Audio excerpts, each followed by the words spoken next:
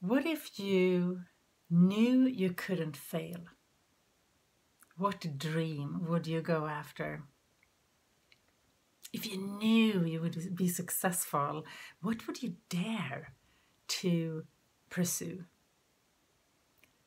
Did you know that if you have an accountability appointment, you are about 3 times as likely to accomplish something that you set out to do compared to just deciding for yourself that, yeah, I'm going to do that?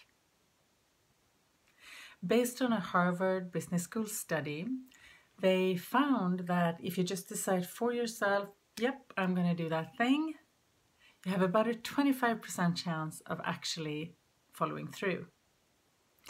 If, on the other hand, you also decide specifically what you're going to do, by when, you tell someone else about it, and you have an appointment to follow up and report back, how did it go? Your chances of achieving that same goal is 85%. So about 3-fold, which is pretty good odds. However, I think the remaining 15% is where the real fertile ground is. That's where we can really grow over time.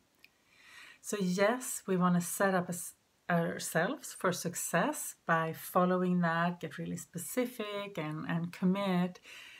But we also want to dare to go for something that feels a little bit too big and we don't quite know exactly how we're going to get it done, and still be able to come to an accountability appointment without feeling, like I didn't actually succeed.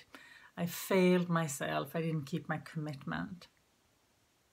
Instead, I suggest that you surround yourself with what I think of as Aspirational Accountability Allies. These are aspirational people who also have ambitious goals and know that we got to dare a little bit to up our game and really do something important in this world.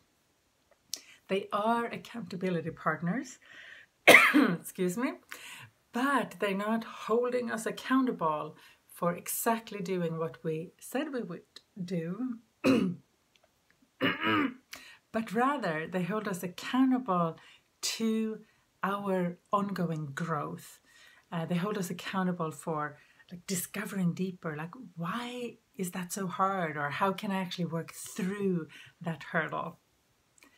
And they are allies because they're with us. We're a little tribe. We're in it together. We have each other's back when we have a little tougher week or time.